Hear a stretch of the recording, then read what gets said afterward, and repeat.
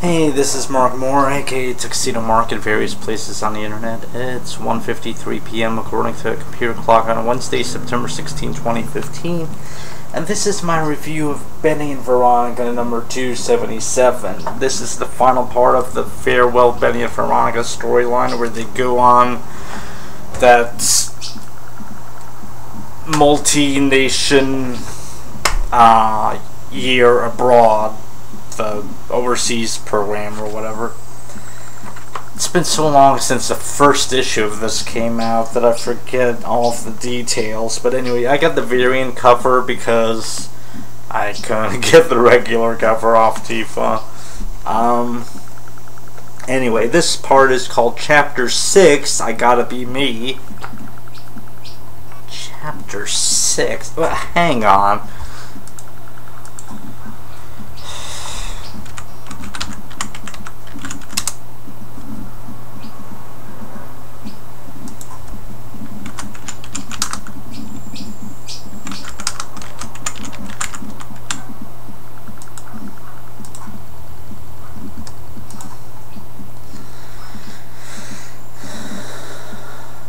Something is bothering me about this. Hang on.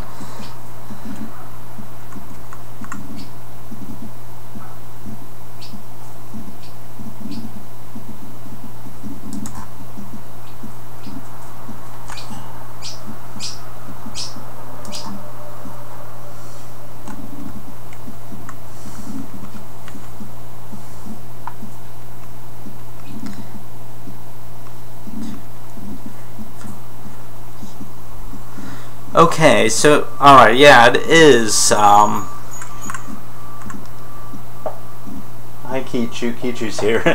It is 6 issues. I thought it was 7, but, it started with number 272, last year. But, okay, so, in this issue, there's a dispute between Dilton and Jughead over Bonnie because they're both like in love with her or something, and Archie and Reggie are trying to break it up. Bonnie apologizes for causing disharmony, and but Cheryl enjoys it, and she says, "I never knew a studious, nerdy guy could kiss like that."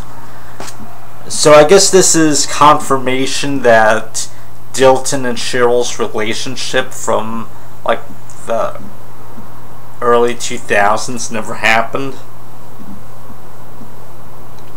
But anyway, then Violet, the French girl, kisses Jughead because he's an artiste. Anyway, Midge pulls both of them away with her so they can have a lot of good old Riverdale girl talk. And then she invites Cheryl along to help. And then, but Cheryl's all, "Did you see how Dilton kissed Bonnie?" She flirts with Dilton.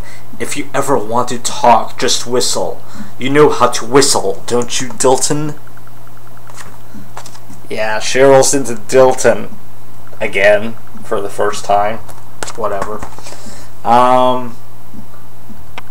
Dilton's like, "I think I just forgot how to whistle." And Archie's like, "Just put your lips together and blow." Yeah, this is, I forget which movie that this is a reference to, but yeah. And then, and then Reggie's like, wow. He gets it. This is probably like the first blowjob reference in Archie comics. I mean, oh boy. So, what, does Cheryl want to suck Dilton off? God. Anyway,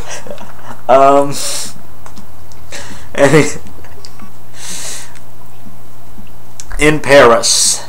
Yeah, Betty and Veronica are in France now. Betty's glad to be a blonde again. Veronica's glad to be herself. And they're eating snails at a French restaurant. But they miss pop-tates, burgers, and fries, and chocolate malts. And there are too many good-looking French guys. They miss the average guys of Riverdale.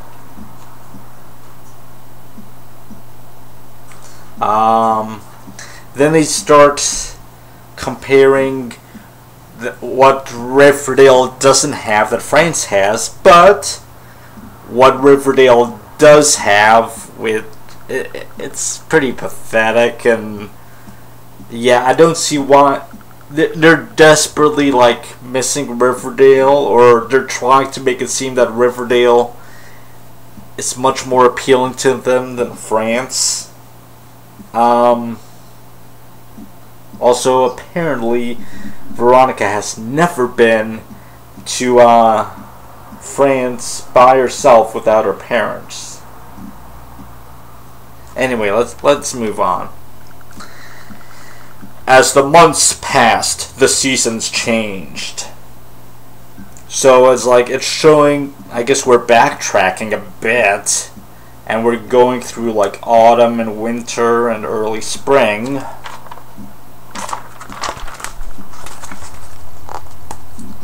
Yeah.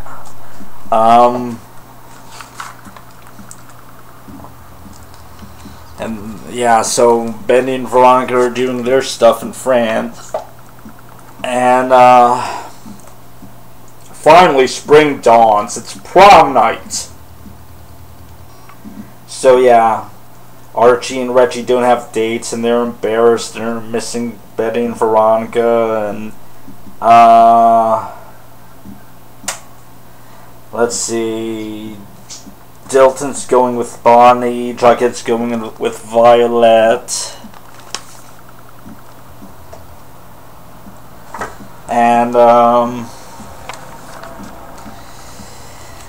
they decide, Archie and Reggie decide to go inside, take some pictures of the prom, and Archie's going to Photoshop them into the pictures. Yeah. He actually says Photoshop, which is kind of surprising. But you know what would have been simpler? Find some girls to dance with and have someone else take pictures of you dancing with them, and then just text those pictures to Betty and Veronica, or email them or whatever.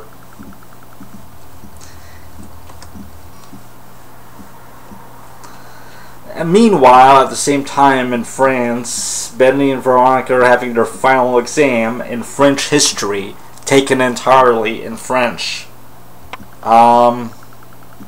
They're talking about how they learned to be like each other. Veronica's studying and she's doing good, and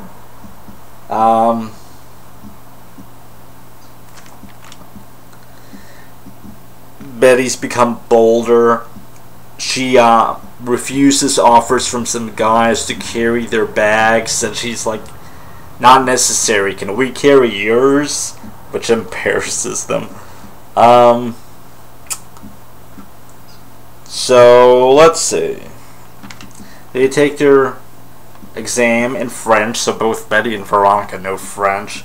I guess they would have to know every single language of every country that they went to in order to, you know, go there and learn.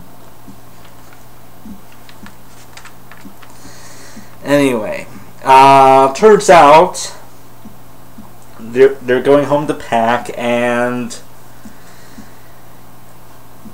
let's see, Veronica, 99 of the 100 suitcases that she brought were full of clothes and shoes that she donated to charity. Now she has to fit everything that she owns into one suitcase that she has left. Really? This is such a stupid conflict, because why not just take her suitcases back after she's dropped off the donated clothes? And it never comes into play.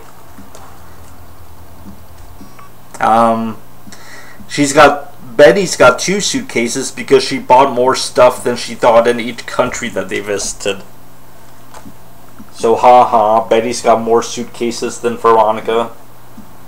Oh, and they keep talking about being Betty's and Veronica's, or a Betty and a Veronica. Again, they would not be talking about this in the universe of Archie Comics. Betty and Veronica are not big deals that they would refer to people as a Betty or a Veronica, especially not themselves. Veronica calls herself a Veronica. This is stupid. Anyway, Violet doesn't want to leave. Jughead doesn't want her to leave. Blah blah. Same thing with Dilton and Bonnie. She wants Dylan to come with her to India. Monday, the end of the school year, Bonnie and Violet are in Mr. Weatherby's office, and they don't want to leave Dilton and Jughead. Soon it's time to dislodge from Lodge Mansion, so Bonnie says goodbye to them, and apparently she is now a Lodge. Okay, good for her. Oh, here's an ad with a nice, nice cleavage on Betty. But anyway, the Coop, home to Betty Cooper and her parents. So Alice is helping Violet pack for France and gives her a photo of herself and Hal. Yeah, Betty's dad. She also refers to Violet as a third daughter, which basically acknowledges the existence of Betty's older sister Polly, even though Polly doesn't appear in this storyline. So at the airport, no, not at the airport, it said Lodge Manor, and for whatever reason Violet is there as well as Hal and Alice Cooper. I guess Mr. Lodge is having both of them taken to the airport in the same limo. Archie and Reggie come by with wanting to say stuff to Bonnie and Violet, and Bonnie's like, text me, revise it, then text me. Reggie plagiarizes some speech or whatever. Betty and Veronica have a rough ride home because there's fat guys snoring between them. Then we get into this really weird part. Ronnie, I have this terrible feeling. What kind of terrible feeling, Betty? Just this dark feeling that we're going to get back to Riverdale and find that everything has changed. Nothing. Oh, then Veronica. Nothing is the way it should be or look. That all our friends are just different forever.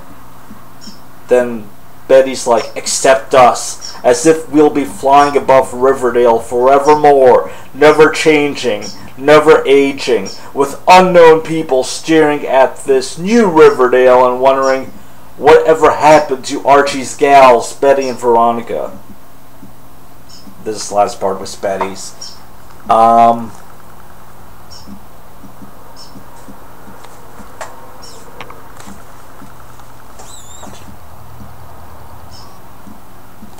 And then Veronica's like, it's just a bad dream, Betty. We all have something too special to lose. Each other. And Betty's like, and Riverdale.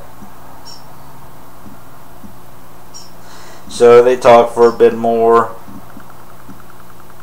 And then Veronica's like, so let's stop being afraid of the future, Betty. Let it come. Betty and Veronica are coming home to Riverdale. This is obviously setting up the Archie reboot, which has already started because this storyline's been so freaking delayed. The thing is, this isn't the final issue of Betty and Veronica, it's the penultimate issue. So Betty and Veronica come home, their passports are stamped, and Betty's having trouble getting all of her crap off the conveyor belt.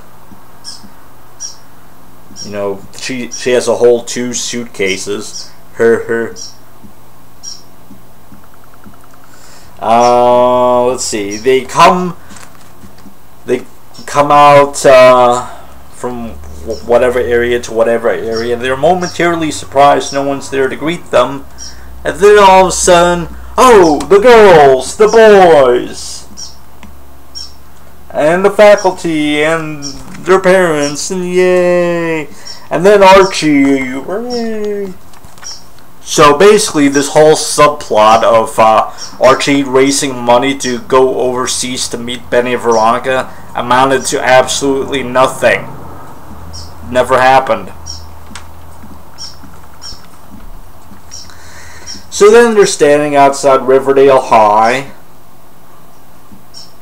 A bit strange, considering it's already been the last day of school and school's out for the summer.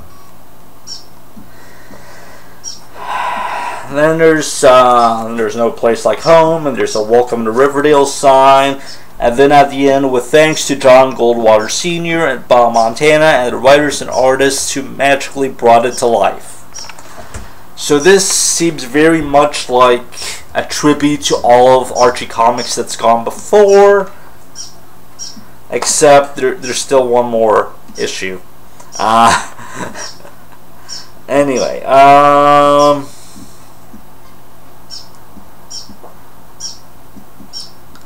let's see.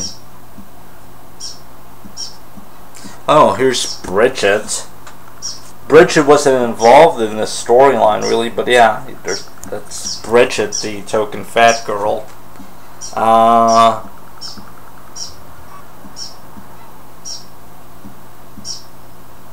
And Chuck and Nancy and Ethel. And yeah, it's like they decided to do a bit of a group shot at the end and put in characters that really weren't involved in this storyline.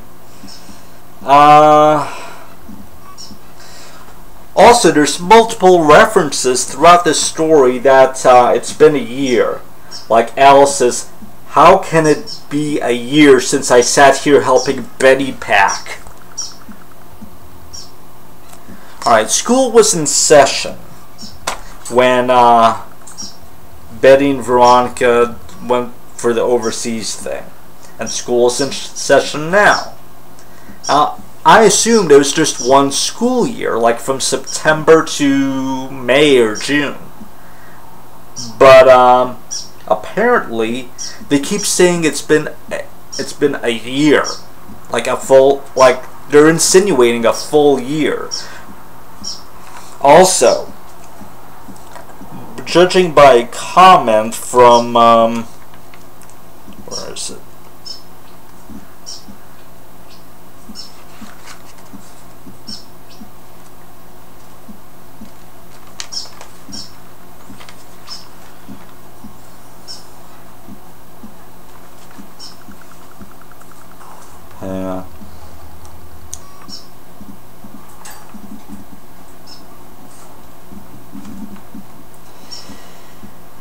Jughead wants Violet to stay, and Violet's like, even if my staying meant my exchange person, your Betty, would have to remain overseas for another year. So it looks like Betty and Veronica are juniors in this story, and they spent their entire junior year of high school overseas. And they'll be back for senior year. But if they've really been gone for a whole year, then that would mean they started off on this program near the end of their sophomore year. And that would mean that they spent summer vacation overseas, and that doesn't make sense. But it does say it's been a year. Maybe they mean school year and they just don't say school year because year would be more effective, but it's really confusing. Anyway, what's more confusing, here's a little blurb for this issue as well as a preview of the next issue. Hope you enjoy the final leg of Betty and Veronica's round the world journey. I didn't. Next issue is the Riverdale High School Prom. This issue was the high school prom. They're going to have another high school prom in the next issue, so what is it, 1 year later? Are they seniors in this next issue? Because only juniors and seniors have proms, really. And it's one last dance for Archie, Betty, and Veronica with a magical trip down memory lane in this momentous issue. Memory lane. Are they doing the time travel crap again? Anyway. So that's basically it for this storyline. It's very poorly done. I don't like it. It's just stuff was introduced that never made any difference. And did they even visit all of the countries that they were supposed to? I forget the list of all of the countries that they were supposed to visit. And it's like,